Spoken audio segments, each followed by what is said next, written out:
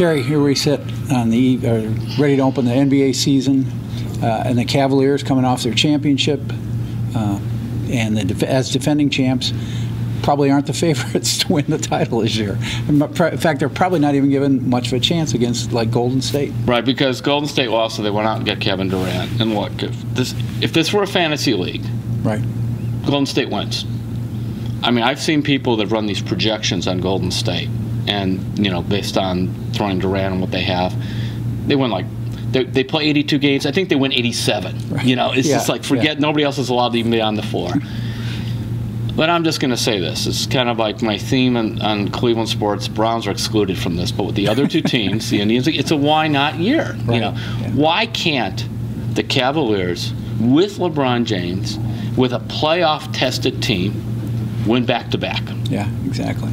I mean, that's a big thing. Right. Well, you wrote the other day about David Griffin telling you when they were down 3-1 that he felt comfortable because the team played its best when their backs were against the wall. Right, okay, it's a cheap plug. Was in my book, The Comeback, about that. And that's exactly how he felt. In fact, I had a little talk with Griffin, and he said, look, the analyst guys are going to love this thing with Durant. He said, but it's not the worst thing for us because, puts, first of all, the spotlight on Golden State, because the less kind of big media scrutiny, the better for the Cavs. And secondly, kind of like digs into the Cavs. Yeah, you're champions, but we don't think you could do it. Right. LeBron loves that.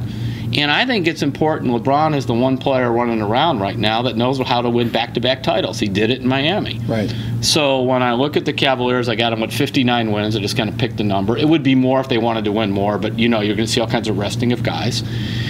And then also you have now a team that understands, like Kevin Love, that there are certain games you're not going to shoot. You're just going to be out there and rebound and defend like you did in Game 7. Right.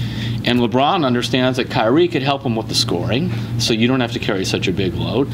Ty Lue understands what it takes now to coach a team through the playoffs. Again, things can go wrong. It's a long way there. But I go back to the same thing we said about the Indians in the World Series. Why not the Cavaliers?